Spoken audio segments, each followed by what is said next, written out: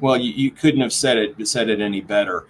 You know, those are somebody's sons and daughters and nieces and nephews and so on and so forth. And so, you know, each and every one of them that comes to us, they put their trust in us as an athletics program and an institution to do things the right way, and hopefully to help develop their son or daughters, whether that be, you know, on the field, certainly in the classroom. I made the comment, and it really rings true that, you know, I'd love for every Little Rock student athlete to be able to leave with a meaningful degree in one hand and a championship ring on another. That means we've been able to craft a really strong, comprehensive experience for each one of them.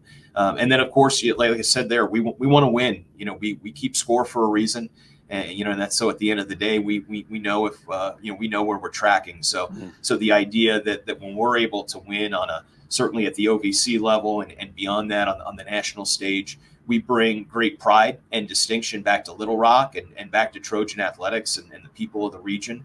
I could tell early on that the people of Central Arkansas and beyond, they really care about this program. It means something to them. And, you know, throughout time, they've been very willing to invest, whether it be financially or otherwise, into what the Trojans are doing. And so, you know, we want to make sure that we're pouring back into them.